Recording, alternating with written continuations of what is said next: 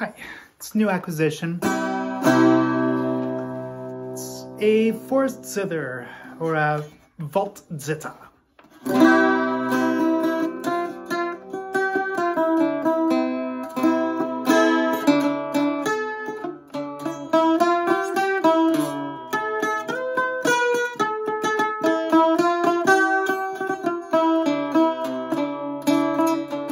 So it takes a lot to string these up. This has Preston tuners, which was named after an English cittern maker in the 18th century who kind of popularized these little mechanical things, and it's tuned up using a watch key. So the thing is, you have to have a loop on this end and then a loop on this end. Anyway, this one I believe was made by Pluckthun, which based on the design that was popularized by Boehm in the late 19th, early 20th century. Spruce top with maple back and sides. This is like a multi-piece back. The Boehms that I've seen, which really only available overseas, have two-piece backs and stuff, and they came with a glass bridge. This one has a floating wooden bridge. I acquired this one just recently from a friend of mine that lives over on the St. Croix River, and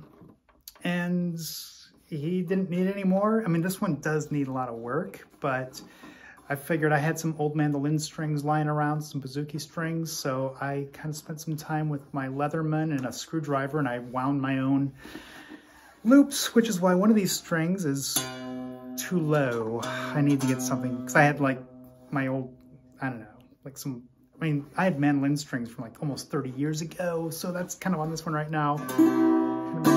But it's an open C tuning, and it's a 5-course instrument. So there's a single string on the first course, which is C. Then it has, the rest are double courses. So you have G, C, and then E, and back to G. So, and tradition goes that Martin Luther was, actually played something like this back when he was on the run from the Catholic Church for the Reformation. And, you know, because he was a musician, because, duh, Lutherans. But I grew up Lutheran, so I know all this stuff. But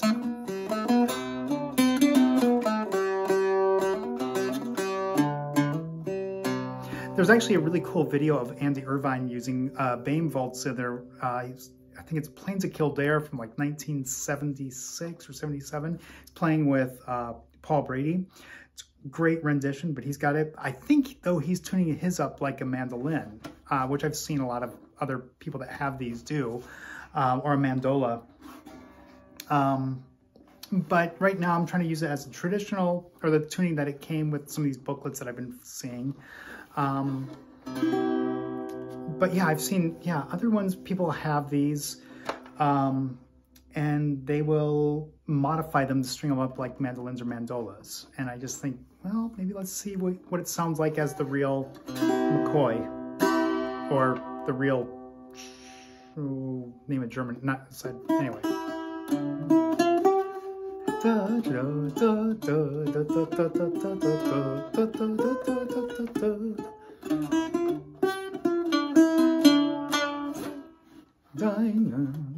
I should learn that tune. Yeah, learn some 16th century German hits. Yeah, it's got to be a huge calling for that. Maybe make some Josquin or something. Franco-Flemish composers.